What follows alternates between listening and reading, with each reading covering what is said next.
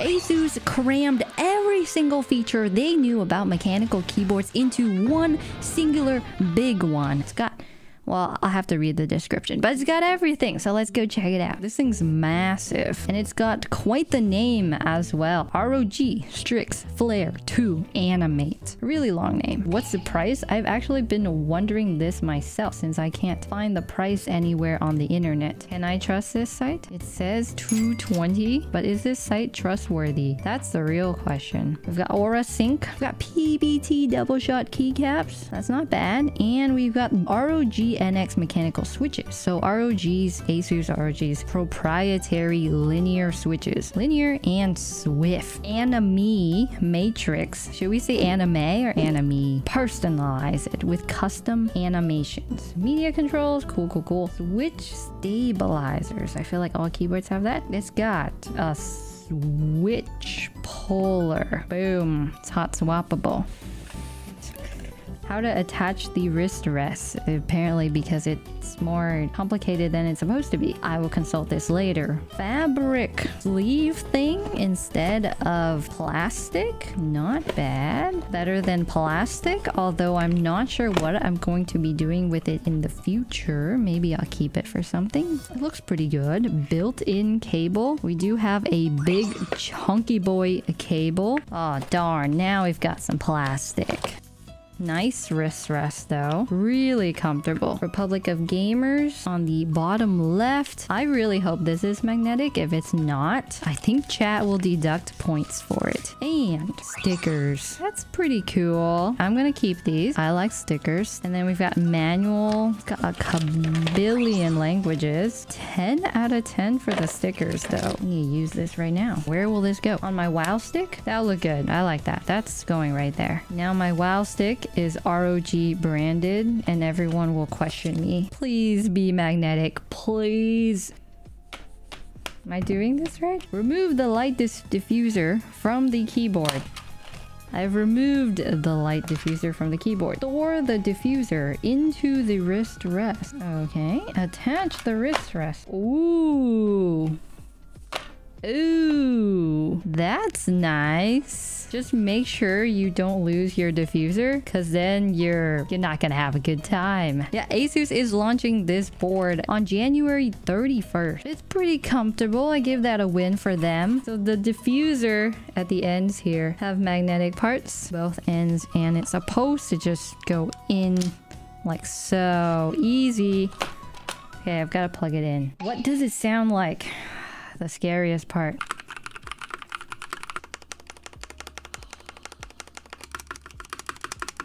Okay. You guys are all saying meh, meh, whatever, but you know, for a big brand company, okay, just take other big brand companies and just fair comparisons, okay? You can compare this keyboard to Rocat, Corsair, Razer, Logitech. It definitely is a pre-built. It's definitely a big brand store. You know, if you're going to Best Buy, you're going to Walmart, like you're gonna see it on the shelf. It's not a custom keyboard, and I think that's a fair comparison to say, like, it's not bad. I like it. The switches sound pretty good, and I'm impressed with their small steps. Their spacebar though still needs a little bit of work, and I think I can just put some dielectric grease into that really quickly.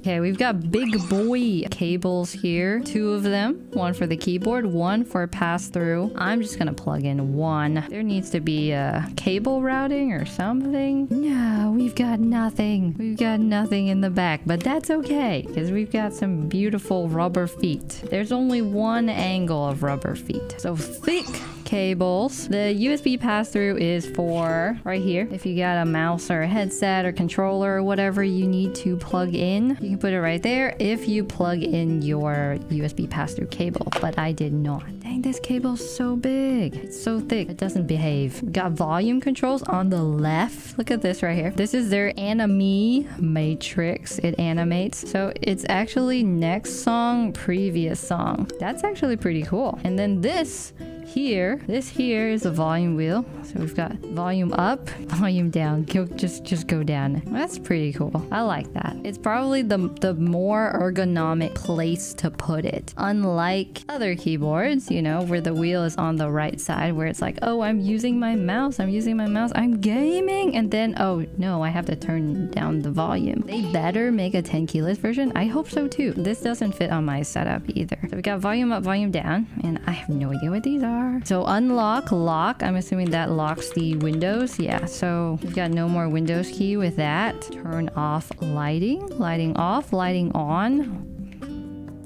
Good, but there's this button here, and that button is a mute button, so just easy press. It's really soft. It's fairly lightweight, 1.5 pounds maybe. Zoom in. You see this top thing here? That's the metal plate, and then everything else is plastic. It doesn't flex. Fairly sturdy. Before this stream ends, I will figure out the anime matrix, and we're gonna put something cool there. The wrist rest is RGB. There you go. The wrist rest does have RGB if it stays connected, or else it turns off. In the meantime, we're gonna talk about these switches because they are proprietary. They are Asus. They're different.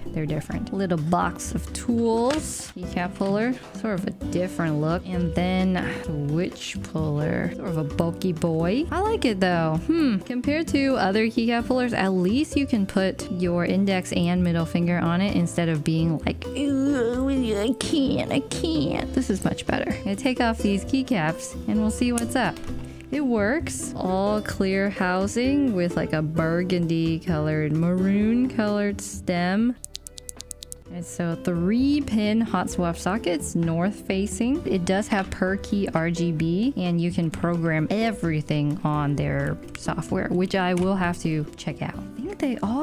I think they are. They are pre-lubed. Props to Asus. That's crazy. I think that's a huge step up for big brands. When was the last time we saw a big brand do something like this? I'd say this is pretty good. For pre-lubed, they're moving forward. They are taking notes from somewhere, from somebody. They are exactly like Cherry MX switches, except they do have the wing latch style closing, so I guess they're more Kale switches. The stabs are very similar to Razer stabs. They're optical stabs, so they connect onto the keycap instead of onto the plate or PCB. But they are pre-lube. That's a win. What I don't like about these kinds of stabilizers is when you have to replace the keycaps, you gotta pull these ends out, and if the keycap tolerance is really tight, it'll be really hard to take off. The stabs are not bad. So they're compatible with new keycaps if you want to put in any keycaps that you want, as long as it has cross-shaped stems. So as I was typing with this wrist rest, it really goes up. It has too much angle. The keyboard will come out of here, but your wrist is already higher than the keyboard itself. So that's one thing that I found that I didn't like too much while typing. But if you're gaming, like, that's pretty comfortable. I can see someone gaming with this and just resting their hand there. That's nice. No pinging, because it does have pre-lube switches here. So no ping. You know what? Should we open one of these up? They are linear. So they have the reds, the browns, and the blues. These are the reds. Let's do a poll. I would probably just replace all of the switches with something I liked more, but I don't hate these. I like these. And then I'd probably change up the keycaps. All the votes are saying, please open it up. I'm gonna get a switch opener. Let's investigate, shall we? I hate Kale style switches. They're just a pain. Whenever I have to lube keyboards with these kinds of switches, I'm like, never again. So this wasn't terrible. Alright, tell me you are pre-lubed. There doesn't... is there? I feel like there's barely anything. But it's not just bare plastic. And then the spring's definitely lubed. The stem, questionable. It's a step up. You could lube it more if you want. Yeah, so you can put any 3-pin switch, semi-lubed. I can 100% say that it is semi-lubed. These are the switch types over here. We've got ROG NX Blue, clicky and tactile. We've got ROG NX Brown, which is ultra tactile. Well, they said ultra tactile. I sort of wish they sent me those. And we've got ROG NX Red, which is linear and switch. I hope someone else takes a look at this keyboard in the tactile configuration and tell me how it is. switches. You can see inside your keyboard where all the switches meet the PCB. Since I have my tools here, I actually did want to do something pretty quick to the spacebar. It's like plenty lubed, but it's still pretty rattly. So I'm just gonna add a little bit more. We're just gonna go ham with that lube. Just go ham. Okay, we're taking it apart. Goodbye, wrist rest. Okay, because this is a unreleased keyboard so far, there's no guide, so I'm just gonna have to wing it. Inside, there's supposed to be sound dampening foam. Before I take it apart, I have to try their Armory Crate Anime Matrix thing. Asus did send this over to me. Yes, hashtag sponsored, which means in the internet world, in the creator world, that means they are paying me money to do something on their keyboard. But they didn't say that I couldn't say anything or that I could say things, or they didn't give me any rules. And then part of me is like, well, I guess I can do whatever. Welcome to your anime matrix. Drag an image from your content library or press insert to continue. Okay, that's cool. Save and apply. Ooh, I've got cats. Okay, so you can do notifications for the date. That's sort of cool. I like this though, the date. I wanted to change my RGB. That's all I want. I want cats and blue. I probably won't be modding it. Probably replace some of these switches just to see what they sound like. There's definitely 2 screws here. Asus, I'm sorry. Yeah, I can't do it. I can't do it. The best I can do is show you the marketing. There you go. Sound dampening foam. And I agree, it does have that. It sounds great. I just don't know why I can't take it apart. It did sort of break a nail or scratch a nail. So that is not good. Not cool. Not cool. I'm gonna change out a few switches just so we can hear what it sounds like with like glorious pandas, milky yellow, stuff like that. I've grabbed some box shades so we can get to hear some clickies. And then I've grabbed some glorious pandas so we get some tactiles. We'll go for 4 box jades. Okay, I'm gonna get keycaps. I feel like we're making this too fancy. What shall I put in here? Maybe my Acco Red. We have the EPBT Dolch keycaps that I got from KBD fans. And they are no, they're not the Dolch. Holy cow, they're not the Dolch. What are these? So you got the black, the dark gray, and the light gray. I can't tell you what these are. Listen to this, okay? Acco Red. Default Asus NX. It's like they don't sound good with these keycaps. I feel like by changing up the keycaps, we've ruined the sound of the keyboard. Unless we were also to change the switches as well. These are the box shades. These are the glorious pandas. These are the default switches. And this is an Acco Red. Lesson learned is that we need more Acco Reds to determine if Acco Red is the secret. Acco Red is superior. Nice. And put on keycaps. This is definitely how you do it. Just change all the switches to Acco Radiant Reds, and now we're talking. We're talking like it sounds pretty decent. So even with my new keycaps, which are not shine through, surprisingly, I've still got pretty decent RGB. Pretty good RGB still. You can turn on music and turn off. Yes, this is how you see how loud our volume is. Pretty cool. I like it. Let me put the wrist rest back on. There you go. RGB. Shining right there. White looks clean.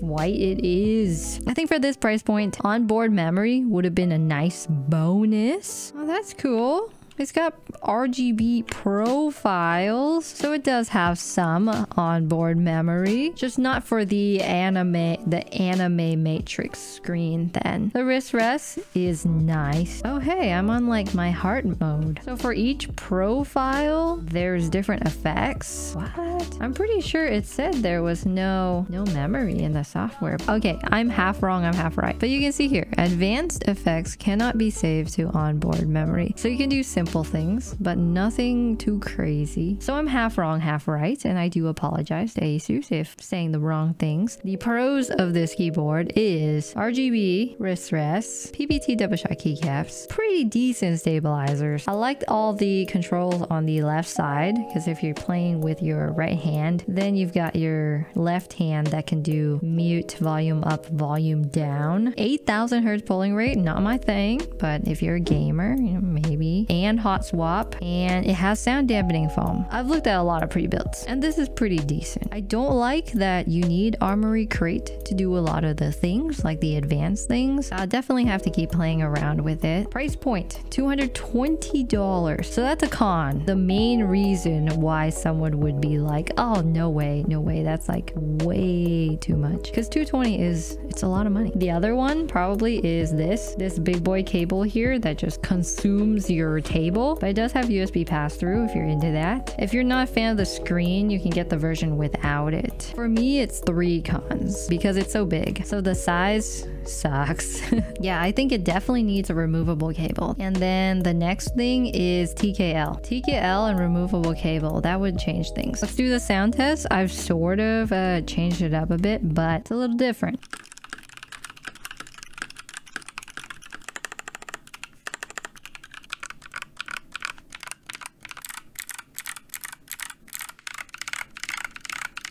So there it is. That is the keyboard. Thank you so much for attending the stream. I appreciate you all being here, but have a good night. Bye.